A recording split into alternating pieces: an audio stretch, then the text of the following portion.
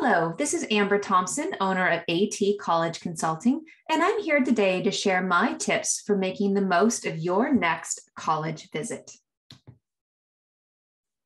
First of all, college trips do take time, money, and resources, so I want to make sure and encourage you to do your research before you arrive on campus. Please learn about the basics of the college. So know if you're walking onto a public or a private institution, have an idea of about how many students go to this campus. Are you going to be seeing just undergraduates, or might you be seeing graduate and doctoral students on this campus as well? Also, have an idea of what kind of environment you might be walking into. So are you looking at a suburban environment? Are you out in a rural type of college, or are you going to be right in the heart of the city? So don't let yourself be surprised by any of the basics that you can very easily figure out beforehand. Also, it would be really great if you could check out the college's website. That way you have an initial understanding of what the college offers and what you might enjoy exploring once you arrive. I always want to make sure that you have reasons why you are actually taking the time to see this school. And I also encourage families to always, if it's possible, to schedule in downtime to explore the area. Okay, so let's dive into the basics. It's wonderful if you can attend the admission information session. It's even better if you can also pair that with the student-led tour. Now, if you're ever in a situation where you only have time to do one or the other, I would definitely go with the student-led tour. Oftentimes there's a lot of overlap, and I always encourage prospective students to take any opportunity they can to meet an actual current student. So if you only have time in your day for one, I would take the student-led tour for sure. And also make sure that you come with your own list of questions. So I want you to have an understanding of what it is you are hoping to find out when you step onto this campus.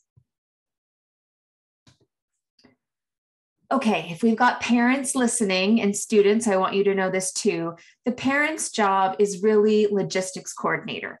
So parents have a really keen sense of the dates a family might be available.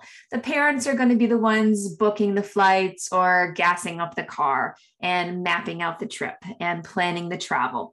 And parents, I also want to again encourage you to schedule in downtime for family fun. And also parents, when you arrive onto campus, I want you to let your students take the lead. And that might mean falling back if you're on a student-led tour. So, hanging off onto the sides or in the back and letting your student be up front and be the one responsible for asking questions. Or perhaps it is making sure that your student is choosing the tour guide that they would like to go with in case you're given that option. So parents know that once you arrive, you've gotten your student there, and now it is really the student's job to truly immerse themselves in that environment and gain all of the information and insight that they can.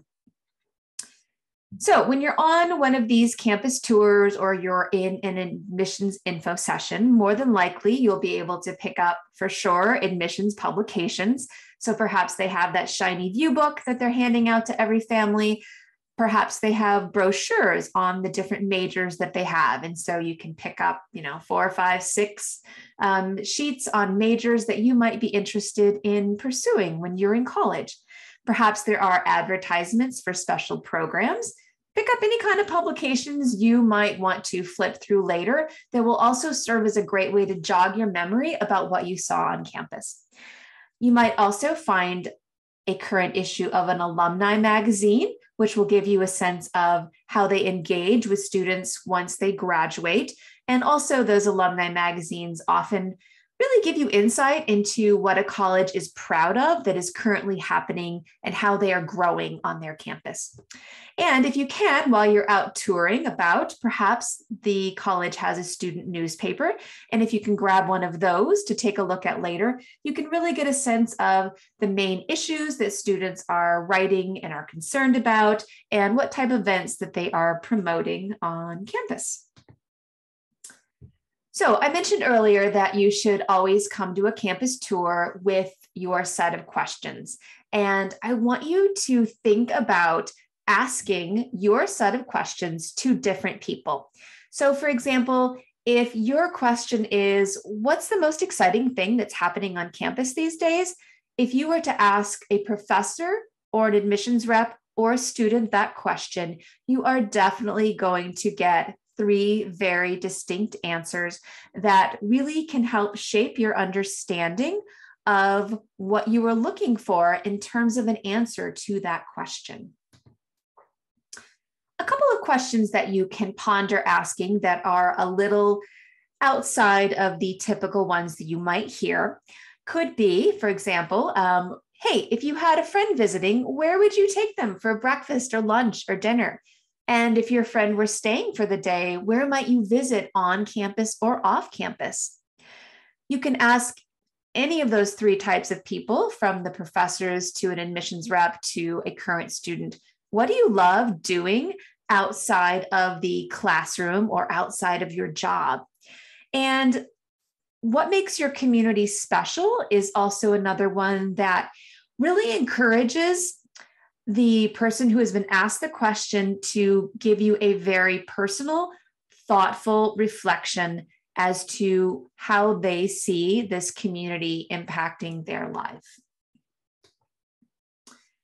All right, now some tips for elevating your campus visit. So you've done the basics. So what are some things that you can do beyond that? If you can sit in a class, that is wonderful. That was very much a pre-pandemic standard. And in its place, a lot of campuses are offering virtual classes that you can attend. So that might be an option if they're not yet opening up classes for students, prospective students to come into yet. But hopefully we will be there again soon, and you can sit in a class that's actually happening on campus.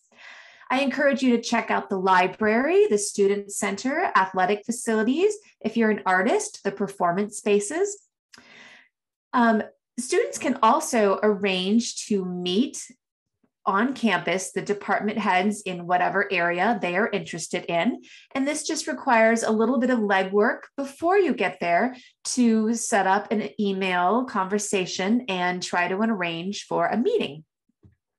And additionally, if you happen to know anyone on campus, so a friend or a family friend or a friend of an acquaintance, anyone who you have a slight relationship with can be a really great person to give you different insight into that college experience.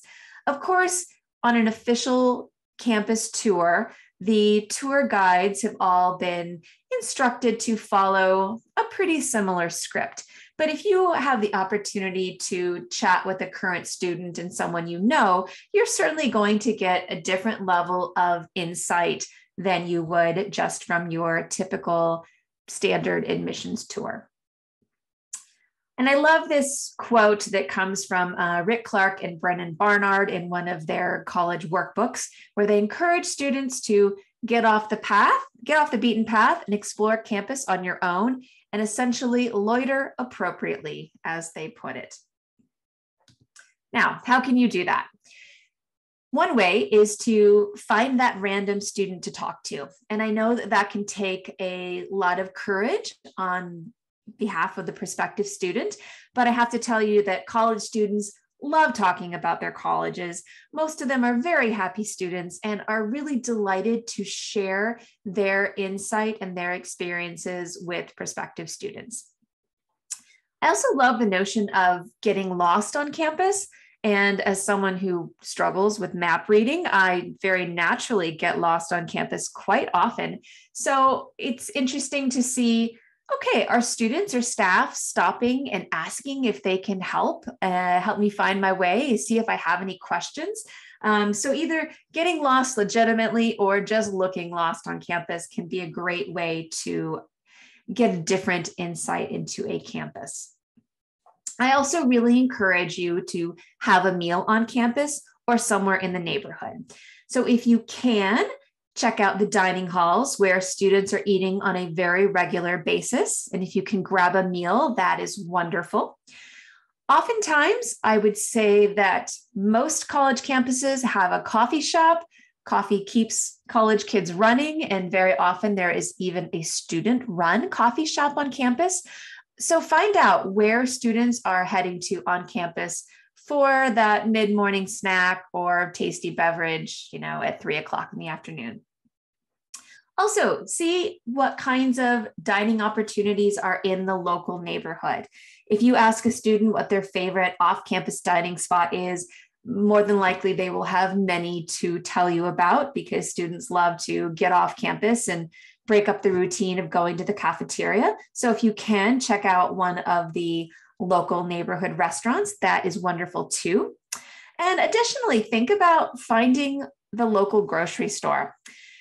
After all, there are going to be some mornings where maybe you just don't want to head to the cafeteria for breakfast, and maybe you just want that comforting bowl of cereal. So you need to figure out where you might buy that box of Honey Nut Cheerios.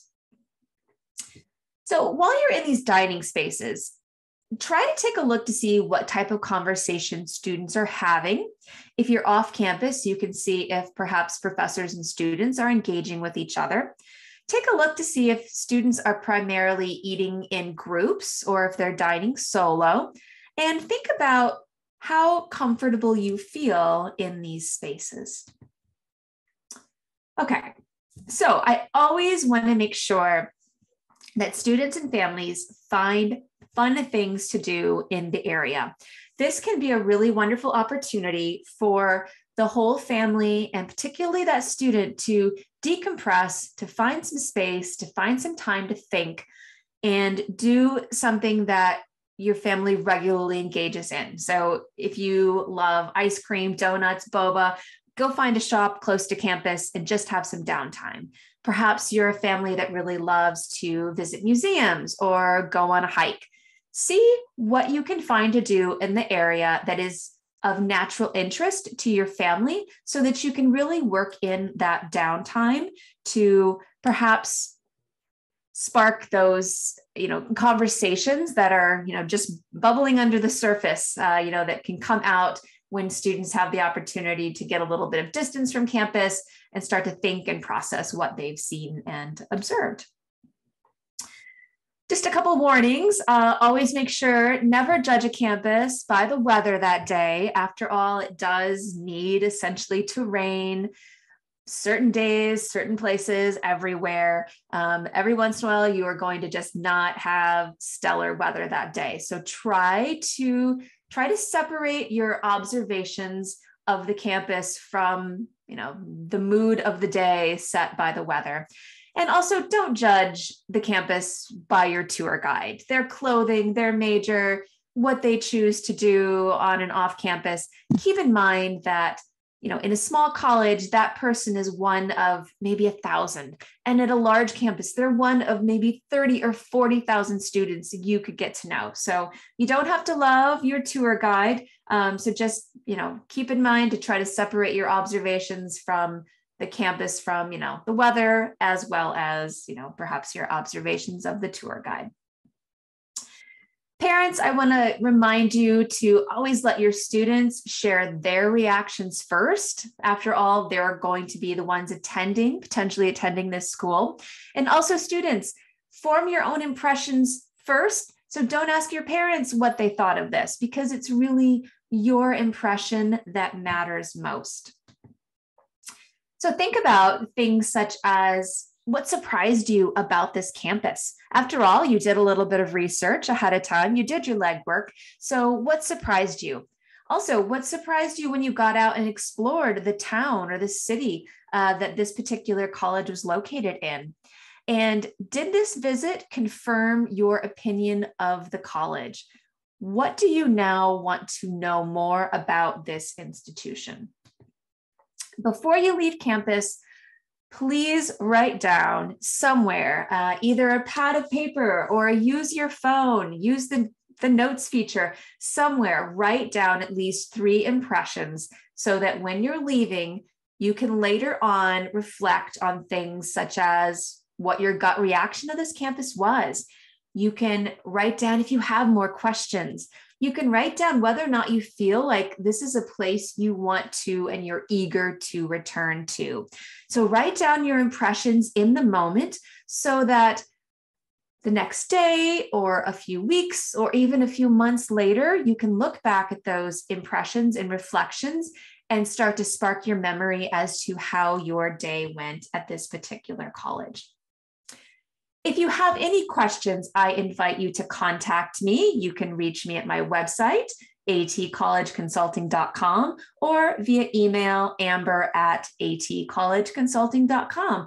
I thank you for listening today, and I look forward to hearing from you if you have any questions.